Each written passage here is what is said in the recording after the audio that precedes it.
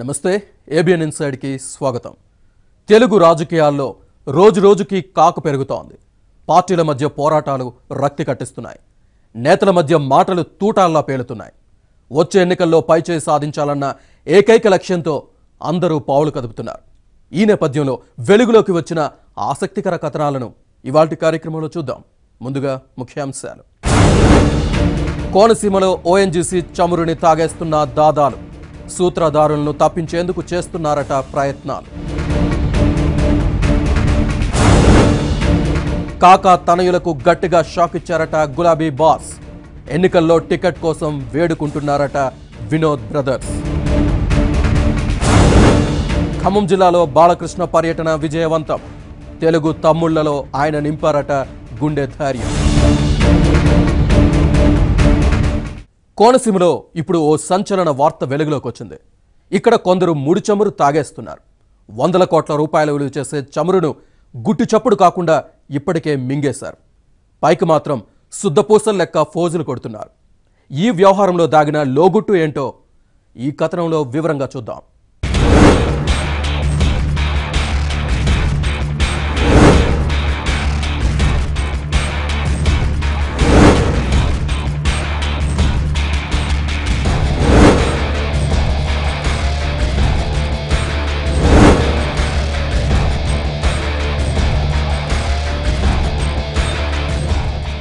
కోనసీమలో ఆయిల్ కార్యకలాపాల కారణంగా పొలాలు ఇళ్ల మధ్యలోంచే తుట్టలుగా పైప్ లైన్లు నిర్మించారు. అవి తమ గుండెల మీద కుంపట్లుగా మారాయని కోనసీమ వాసులు తరచూ ఆందోళన చేస్తూనే ఉంటారు. నగరం గ్యాస్ దుర్ఘటనలో 20 మంది కాలి బూడిదయ్యాక కోనసీమ వాసుల ఆందోళన ప్రపంచానికి తెలిసొచ్చింది.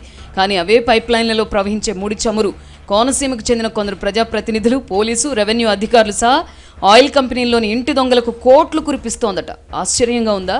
కానీ ఇది పచ్చి నిజం.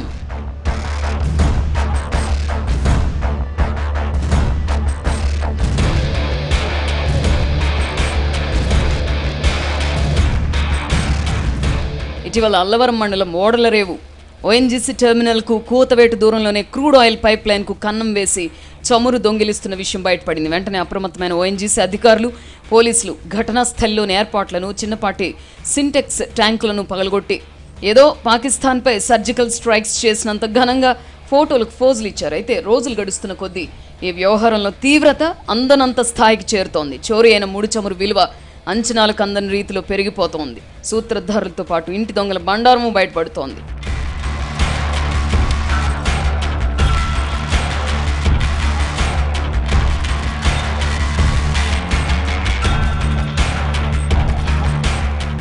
ఈ స్కామ్ విలువ 100 నుంచి 130 కోట్ల రూపాయల వరకు ఉండొచ్చని ఓఎన్జీసీ అధికారులు అంచనాకు వచ్చారు. ఈ చోరీ గత 2 ఏళ్లుగా జరుగుతోందని కూడా ఓ నిర్ధారణకు వచ్చారు. దీనిపై పోలీసులకు కూడా ఫిర్యాదు చేశారు. ఈ స్కామ్లో పాత్రధారులు వైఎస్ఆర్ కాంగ్రెస్ పార్టీకి చెందినవారు కాగా, సూత్రధారులు, వాటాదారులు అధికార పక్షం వారని కోనసీమలో ఒకంత గట్టిగానే టాక్ వినిపిస్తోంది. నిజానికి ఈ చోరీ జరిగేది తెలుగుదేశం పార్టీకి చెందిన ఓ చోట ప్రజాప్రతినిధి నివాసానికి అత్యంత సమీపంలోనే. అయితే అక్కడున్న చిన్న చిన్న ప్లాస్టిక్ ట్యాంకులు పగలగొట్టారు. కానీ అమలాపురం రూరల్ గున్నేపల్లి అగ్రహారంలో ఉన్న 30,000 లీటర్ల అనధికార డంపును మాత్రం అటు ఓఎన్జీసీ అధికారులు, ఇటు పోలీసులు టచ్ చేయలేకపోతున్నారు. ఏవో 4 లారీలను అనుమానాస్పదం అంటూ తీసుకొచ్చి స్టేషన్లో ఉంచారు. దొంగలను పట్టుకోవాల్సిన వారే అసలు దొంగలను ఊరు దాటిపోయేలా చేశారన్న ఆరోపణలు వినిపిస్తున్నాయి. ఆపై కొందరు చిల్లర దొంగలను తెరపైకి తెస్తున్నారని కొందరు చెవులు కోరుకుంటున్నారు. ఈ మేరకు వాళ్లపై తీవ్రమైన రాజకీయ ఒత్తిళ్లే ఉన్నట్టు తెలుస్తోంది.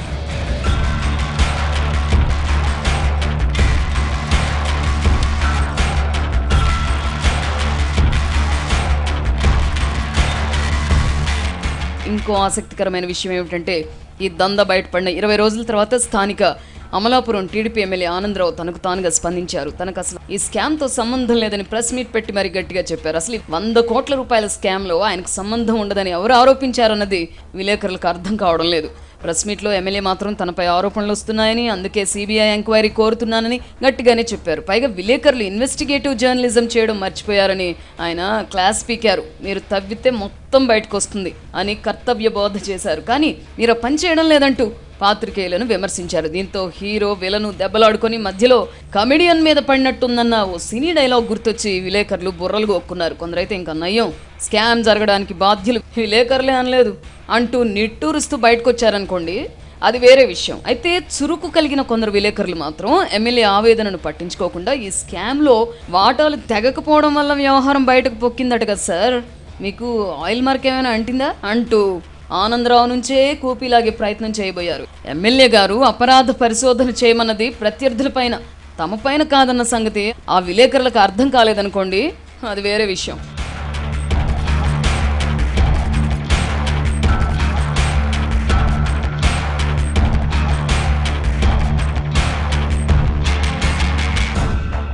ఇదిలా ఉంటే అధికార పక్షంలో కొందరు చేస్తున్న కొన్ని నర్మగర్భ వ్యాఖ్యలు కోనసీమ వాసైన ఒక బడా రాజకీయ నేతకు ఆయిల్ మార్క్ అంటిందన్న అర్థం వచ్చేలా ఉండడంతో సదరు బడా నేత వద్ద కూడా విలేకరుల విషయాన్ని ప్రస్తావించారు. దీంతో ఆయన అగ్గి మీద గుగ్గిలమే అయ్యారు. ఈ వ్యవహారం వెనక ఎంతటి వారున్నా వాళ్ళు తన అనుచరులైనా సరే వదిలిపెట్టేది లేదని స్పష్టం చేశారు.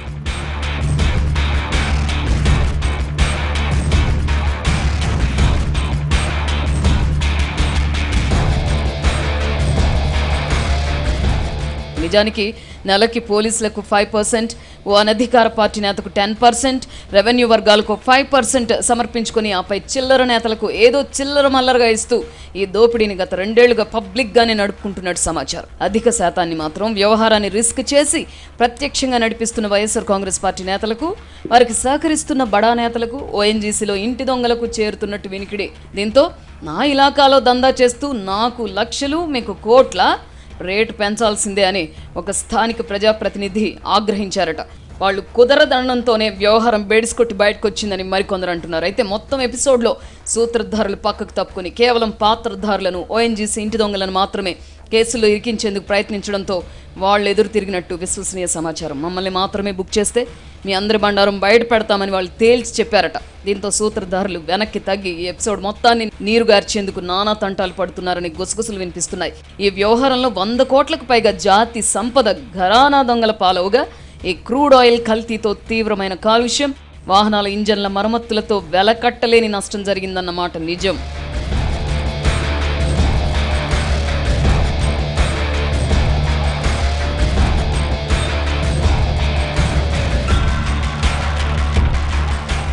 మొత్తంగా చూస్తే మరక వల్ల వస్తున్న ఆదాయం మంచిదే కదా అని చాలామంది ఈ క్రూడ్ ఆయిల్ మరక అంటించుకున్నట్టు తెలుస్తోంది. పైకి మాత్రం అందరూ శుద్ధపూసల్లా నటిస్తున్నారంతే. మరి వీళ్ళంతా పూలు కడిగిన ముత్యాలైతే ఇంతకీ ఈ 100 కోట్ల రూపాయలకు పైగా విలువైన ముడి చమురు ఎవరు తాగేశారు చెప్పమా?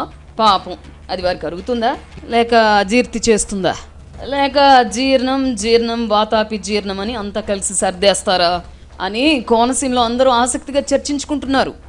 చూద్దాం ఏం జరుగుతుందో.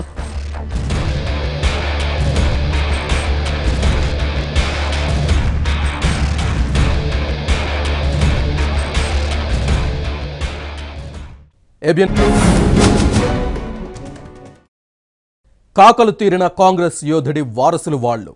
తండ్రి ఉన్నప్పుడే టీఆర్ఎస్లో చేరారు. ఆ పార్టీ నుంచి ఇద్దరికి టికెట్లు ఖాయమనే తరుణంలో ఆ పార్టీని వీడారు. సొంత పార్టీ నుంచే మళ్లీ పోరులో నిలిచి ఘోరంగా ఓడారు. లెక్క తప్పిందని మళ్ళా గులాబీ కండువా కప్పుకున్నారు.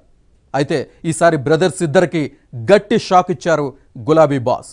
ఖచ్చితంగా గెలిచే సమయంలో పార్టీ మారి నష్టపోయిన ఆ ఇద్దరు సోదరులు ఇప్పుడు టికెట్ కోసం బతిమాలుకుంటున్నారు. వారికి పరిస్థితి ఎందుకు వచ్చిందో ఈ కథనంలో చూద్దాం.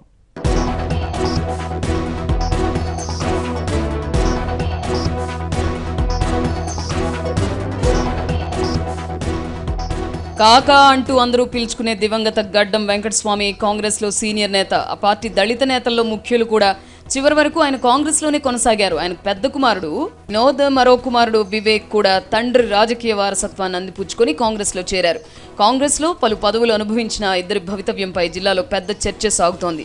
మధ్యలో సొంత గూటికి వెళ్లిన మళ్లీ వచ్చిన వివేక్కే ఈసారి పెద్దపల్లి ఎంపీ టికెట్ అని అందరూ అనుకున్నారు. ఆయన్ని సెట్ చేసేందుకే అన్నట్టు సిట్టింగ్ ఎంపీ సుమన్ను చెన్నూరు అసెంబ్లీ అభ్యర్థిగా ప్రకటించారు కేసీఆర్. ఇక్కడే మరో సమస్య. కాక పెద్ద కుమారుడు వినోద్ గతంలో చెన్నూరు నుంచే గెలుపొందారు. ఇప్పటికీ నియోజకవర్గం కేంద్రంగానే రాజకీయాలు కొనసాగిస్తున్నారు. అయితే అనూహ్యంగా చెన్నూరు నుంచి సుమన్ను బరిలో దింపుతుండడం ఆయనకి జీర్ణం కావడం లేదు.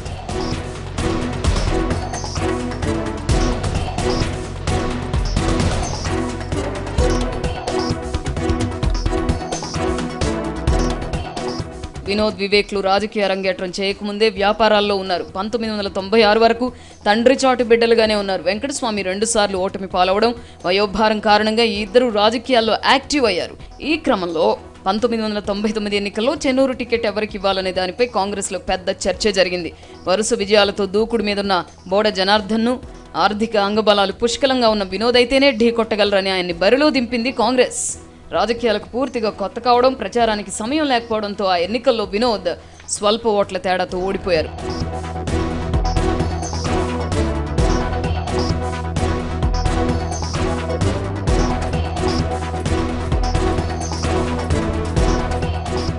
నాటి ఎన్నికల్లో ఓడిన వినోద్ నియోజకవర్గాన్ని అంటిపెట్టుకుని ఉన్నారు. 2004 ఎన్నికల్లో చెన్నూరు నుంచి ఎమ్మెల్యేగా గెలిచి వైఎస్ కేబినెట్లో మంత్రి అయ్యారు. నియోజకవర్గాన్ని అభివృద్ధి చేశారనే పేరు తెచ్చుకోగలిగారు. ఆ సమయంలోనే ఆయన వ్యక్తిగత సహాయకుల తీరు వివాదాస్పదం కావడం, ప్రత్యేక రాష్ట్ర ఉద్యమం తీవ్రం కావడం వంటి పలు కారణాలతో 2009 ఎన్నికల్లో ఆయన ఓడిపోయారు. 2010లో జరిగిన ఉప ఎన్నికల్లో కూడా ఓటమి చవి చూశారు. వివేక్ మాత్రం పెద్దపల్లి ఎంపీగా గెలిచారు.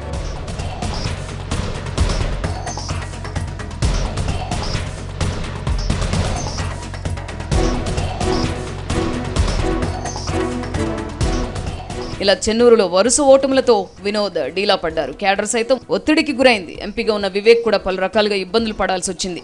పరిస్థితి ఇలాగే ఉంటే పాలిటిక్స్లో కొనసాగలేమని భావించిన ఇద్దరు సోదరులు తెలంగాణ ఉద్యమ నినాదం ఎత్తుకున్నారు. యూపీఏ ప్రభుత్వం తెలంగాణ ఇచ్చే పరిస్థితి లేదని అప్పట్లో భావించిన వీరిద్దరూ టీఆర్ఎస్లో చేరిపోయారు. తెలంగాణ ఇవ్వనందునే కాంగ్రెస్ను వీడుతున్నట్లు చెప్పారు. వారిని పార్టీలోకి సాదరంగా ఆహ్వానించిన కేసీఆర్ వివేక్కు తిరిగి పెద్దపల్లి ఎంపీ టికెట్, వినోద్కు చెన్నూరు లేదా బెల్లంపల్లి అసెంబ్లీ టికెట్ ఇస్తానని హామీ ఇచ్చారు. అయితే వారు పార్టీ మారిన కొంతకాలానికి తెలంగాణ ఏర్పడింది. 2014 ఎన్నికల్లో కాంగ్రెస్ గాలి వీస్తుందని సర్వేలో తేలడంతో అన్నదమ్ములిద్దరూ తిరిగి సొంత గూటికి చేరిపోయారు. దీంతో చివరి నిమిషంలో విద్యార్థి నాయకుడు బాల్కా సుమన్కు పెద్దపల్లి ఎంపీ టికెట్, మండల స్థాయి నేత చిన్నయ్యకు బెల్లంపల్లి అసెంబ్లీ టికెట్ ఇచ్చింది గులాబీ పార్టీ. ఈ నేపథ్యంలో గత ఎన్నికల్లో వినోద్, వివేక్ ఇద్దరు ఘోరంగా ఓడిపోయారు.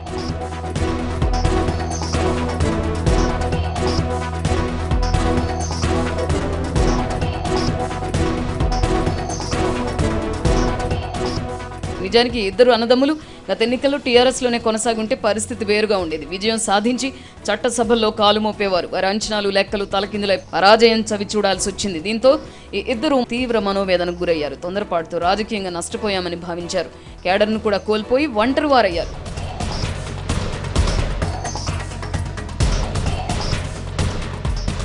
ఈ క్రమంలోనే వెంకటస్వామి కన్నుమూయడంతో కేసీఆర్ ఆయన అంత్యక్రియల్ని అధికారుల అంచనాలతో జరిపించారు. హైదరాబాద్లో విగ్రహం కూడా పెట్టించారు. దీంతో వివేక్ బ్రదర్స్ మానసికంగా టీఆర్ఎస్కు దగ్గరయ్యారు. కడియం రాజీనామాతో వచ్చిన వరంగల్ ఉప ఎన్నిక సందర్భంగా టీఆర్ఎస్ నుంచి వారికి ఆహ్వానం అందింది.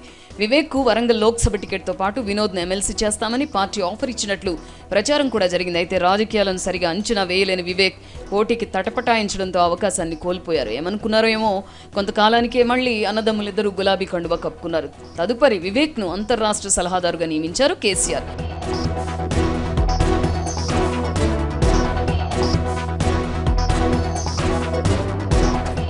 ఈసారి తనకు పెద్దపల్లి లోక్సభ టికెట్, వినోద్కు చెన్నూరు లేదా బెల్లంపల్లి అసెంబ్లీ టికెట్ ఇస్తారని వివేక్ అంచనా వేశారు. అనుచరులకు కూడా అదే చెప్తూ వచ్చారు. అయితే కేసీఆర్ తాజా జాబితాలో వినోద్ పేరు లేదు. ఆయన సొంత నియోజకవర్గం చెన్నూరు అభ్యర్థిగా సుమన్ను, బెల్లంపల్లి నుంచి తాజా మాజీ ఎమ్మెల్యే చిన్నయ్యను ప్రకటించేశారు. ఈ పరిణామాన్ని సోదరులిద్దరూ జీర్ణించుకోలేకపోతున్నారు. అన్యాయం జరిగిందని ఏదో ఒక నిర్ణయం తీసుకోవాలని వారి అనుచరులు సైతం ఒత్తిడి తెస్తున్నారు. వారికి సర్ది చెప్పలేక బ్రదర్స్ సతమతమవుతున్నారు. ఎన్నికల నోటిఫికేషన్ నాటికి అభ్యర్థుల జాబితాలో మార్పులు చేర్పులు ఉంటాయనే ప్రచారం జరుగుతోంది. ఎక్కడో చోట వినోద్ను అడ్జస్ట్ చేస్తారని మాత్రం టీఆర్ఎస్ శ్రేణుల్లో గుసగుసలు వినిపిస్తున్నాయి.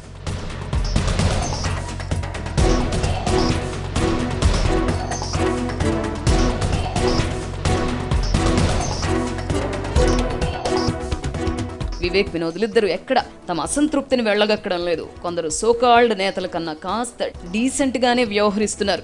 వాళ్ళ నాన్న ఎందరికో టికెట్లు ఇప్పిస్తే వీళ్ళిప్పుడు టికెట్ కోసం ఎదురు చూడాల్సి వస్తుందంటూ సోషల్ మీడియాలో సెటైర్లు చక్కర్లు కొడుతున్నాయి. కొత్త పార్టీ పెట్టి సీఎంఐఎస్సీ నుండి ఏమీ చేయలేకపోతున్నారంటూ పోస్టులు పెడుతున్నారు. అయితే వివేక్కు పెద్దపల్లి ఎంపీ టికెట్ ఎప్పుడో డిసైడ్ అయిందని, వినోద్కు కూడా ఎమ్మెల్సీ లేదా అంతకు మించి మంచి పదవి ఇస్తామన్న మాటను కేసీఆర్ నిలుపుకుంటారనే ప్రచారం జరుగుతోంది. చూద్దాం అసంతృప్తిలో ఉన్న ఈ సోదరులను గులాబీ దళపతి ఎలా సంతృప్తి పరుస్తారు.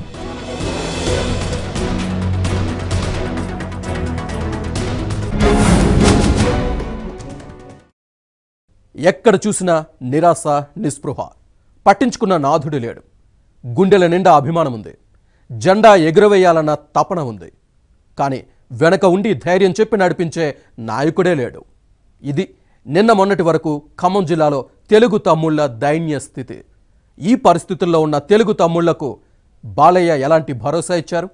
ఏం ధైర్యం చెప్పారు? తన పర్యటన ద్వారా వారిలో ఎలాంటి ఉత్సాహం నింపారు? ఆసక్తికర కథనం ఇప్పుడు చూద్దాం.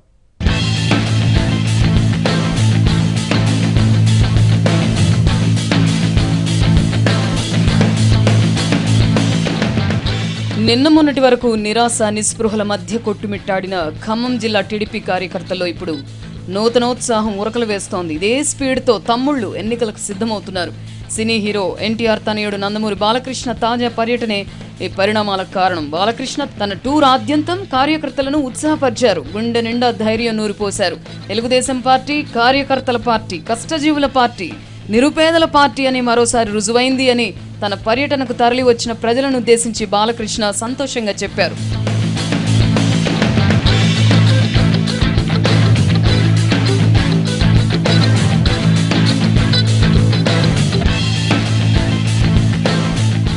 ఎన్నికలు సమీపిస్తున్న వేళ ఖమ్మం జిల్లా టీడీపీకి జవసత్వాలు నింపాలని ఆ పార్టీ నేతలు నామా నాగేశ్వరరావు, సండ్ర వెంకట వీరయ్య ప్లాన్ చేశారు. అందుకోసం జిల్లాలో ప్రారంభోత్సవాలకు సిద్ధంగా ఉన్న ఎన్టీఆర్ విగ్రహాలను ఆవిష్కరించే కార్యక్రమాలకు ప్రణాళిక రూపొందించారు. ఈ నేపథ్యంలో మధిర నుంచి సత్తుపల్లి వరకు పలుచోట్ల ఎన్టీఆర్ విగ్రహాల ప్రారంభోత్సవానికి రంగం సిద్ధమైంది. టీడీపీ నాయకుడు, హిందూపురం ఎమ్మెల్యే నందమూరి బాలకృష్ణను ఎన్టీఆర్ విగ్రహాల ఆవిష్కరణకు రావాల్సిందిగా వారు కోరారు. ఎన్టీఆర్ బయోపిక్ నిర్మాణంలో బిజీగా ఉన్న బాలకృష్ణ తనకు కొద్దిగా సమయం కావాలని ఖమ్మం నేతలకు సూచించారు. అయినప్పటికీ నామా నాగేశ్వరరావు, సండ్ర వెంకట వీరయ్య ఆయన్ను వదిలిపెట్టలేదు. ఖమ్మంలో పార్టీ పరిస్థితి గురించి వివరించి స్థానిక టీడీపీ కేడర్లో కొత్త ఉత్సాహం నింపాలంటే ఖమ్మం రాక తప్పదని బాలయ్య బాబుకి నచ్చజెప్పారు. అంతేకాకుండా తను మూడోసారి పోటీ చేస్తున్న సత్తుపల్లి నియోజకవర్గంలో పర్యటిస్తే అది తన గెలుపుకు దోహదపడుతుందని సండ్ర వెంకట వీరయ్య బాలయ్యకు వివరించారు. గత ఎన్నికల్లో ఖమ్మం జిల్లాలో బాలయ్య పర్యటించిన ప్రాంతాల్లో తప్పకుండా ఆ ప్రభావం కనిపించిందని, అదే సెంటిమెంట్తో ఇప్పుడు అడుగుతున్నామని సండ్ర, నామా నాగేశ్వరరావు బాలయ్య వద్ద పట్టుబట్టారు. ఈ నేపథ్యంలో ఖమ్మం పర్యటనకు బాలకృష్ణ ఓకే చెప్పారు.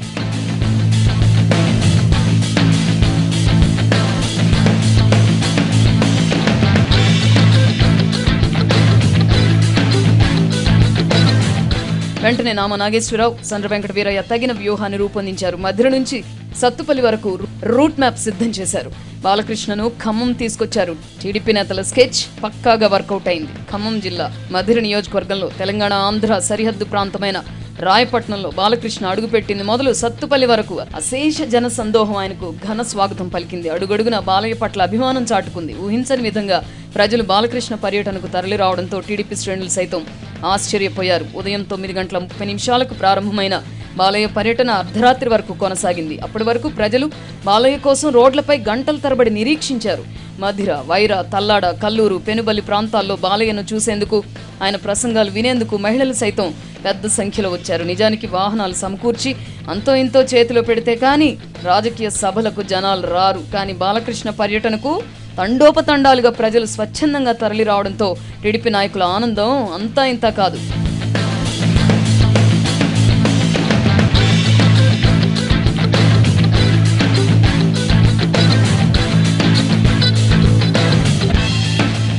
బాలకృష్ణ తన పర్యటనలో ఎన్టీఆర్ విగ్రహాల ఆవిష్కరణతో పాటు పలు ప్రాంతాల్లో ఏర్పాటు చేసిన సభల్లో ప్రసంగించారు. ఈ సందర్భంగా తెలుగుదేశం హయాంలో జరిగిన అభివృద్ధి గురించి ప్రస్తావించారు. టీడీపీ ప్రభుత్వ పాలనలో ఖమ్మం ఏ విధంగా పురోగమించిందో వివరించారు. టీడీపీ అనేది ప్రజల పార్టీ అని, ఆడపడుచుల పార్టీ అని ఈ సంగతి సభలకు వచ్చిన అశేష జనవాహినిని చూస్తే తెలుస్తోందని బాలకృష్ణ చెప్పారు. తెలంగాణలో టీడీపీకి పూర్వ వైభవం వస్తుందన్న ఆశాభావాన్ని ఆయన వ్యక్తం చేశారు. జిల్లాలో టీడీపీ అభ్యర్థుల గెలుపు కోసం కార్యకర్తలు పాటుపడాలని, తాను అండగా ఉంటానని బాలకృష్ణ భరోసా ఇచ్చారు.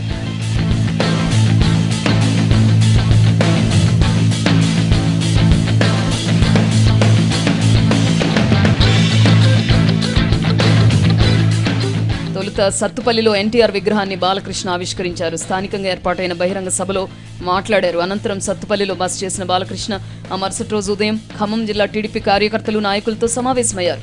ఎన్ని ఒత్తిళ్లు వచ్చినా పార్టీ మారకుండా టీడీపీపై పూర్తి విశ్వాసంతో ఉన్న మీ అందరికీ నేనండగా ఉంటానని మాటిచ్చారు. పార్టీని కొందరు నాయకులు వదిలి వెళ్లినా చెక్కు చెదరని నమ్మకంతో పనిచేయడం మీ గొప్పతనమని బాలయ్య ప్రశంసించారు. ఇలా జిల్లా తెలుగు తమ్ముళ్లకు ఎంతో మనోధైర్యం నూరిపోశారు.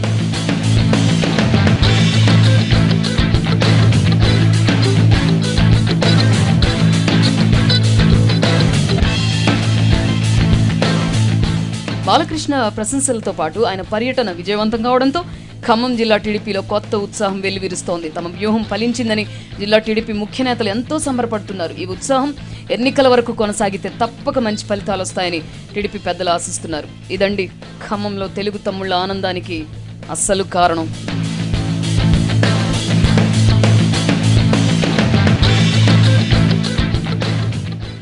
ఇదండి ఇవాల్టి ఇన్సైడ్. రేపు మరిన్ని ఆసక్తికర కథనాలతో మళ్ళీ మీ ముందుంటాం. అంతవరకు చూస్తూనే ఉండండి ABN ఆంధ్రజ్యోతి.